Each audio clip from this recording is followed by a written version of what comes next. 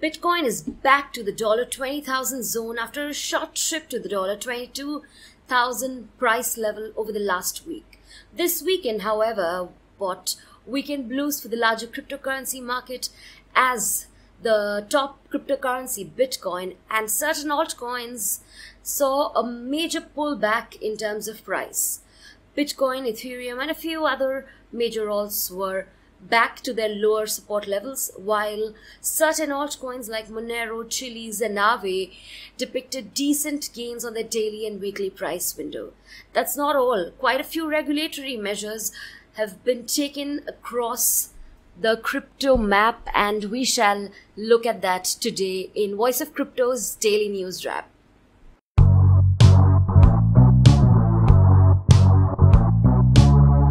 First, let's dive straight into how the crypto market looked like and what altcoins were gaining momentum and what altcoins were losing their track.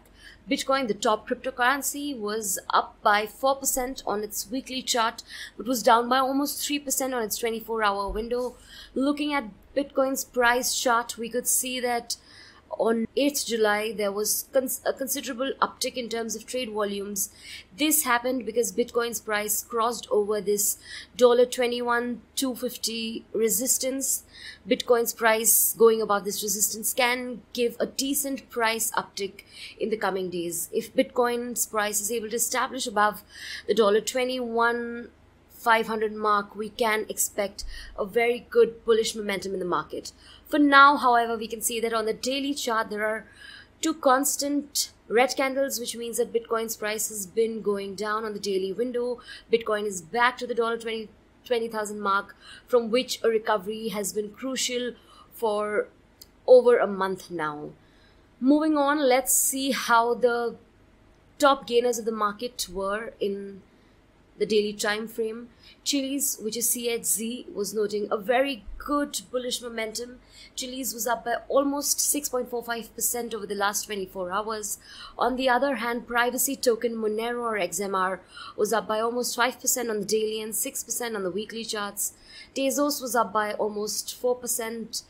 Wave was up by almost 2.79%, while Internet Computer was up by close to 3%.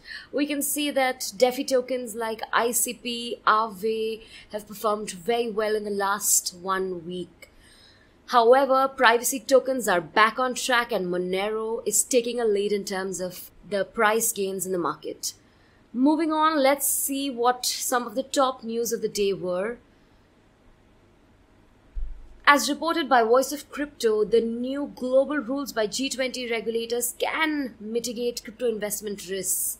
Can they though? Well, according to the recent reports, the Financial Stability Board, or the FSB, is set to define stringent new global rules for cryptocurrencies and submit a report to the G20 finance ministers by October. The new rules will have a regulatory and supervisory approach towards stablecoins and other crypto assets. This might or might not be bullish for the market.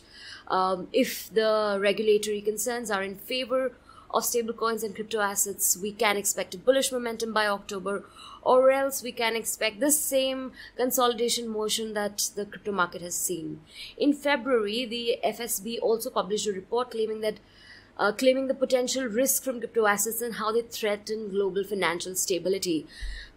Doesn't seem like quite a good news for cryptocurrencies, especially at a point when cryptocurrencies are suffering a bad fate in terms of price. The NFT platform Omni was hit by a re-entrancy attack, which led to hackers stealing almost 1.4 million worth of Ethereum tokens. Omni is an NFT financialization protocol, and it fell victim to a re-entrancy exploit, which cost over 1,300 Ethereum, equivalent to 1.4 million.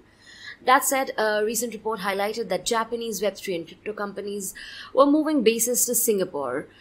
This was largely due to the tax regime of the two countries, which might mean that tax regimes are a little more suitable in Singapore than Japan for quite a few companies. That said, in a recent interview with CNBC, Meltem Demirors, who is a representative of CoinShares, said that there are no near-term upside catalysts for Bitcoin. In fact, we are yet to see Bitcoin in a recession. She also added that certainly we can expect more pain ahead for tech stocks, growth, as well as crypto, including the larger cryptocurrency market cap, as well as the altcoins and Bitcoin price. I'll see you tomorrow with another episode of Daily News Wrap by Voice of Crypto.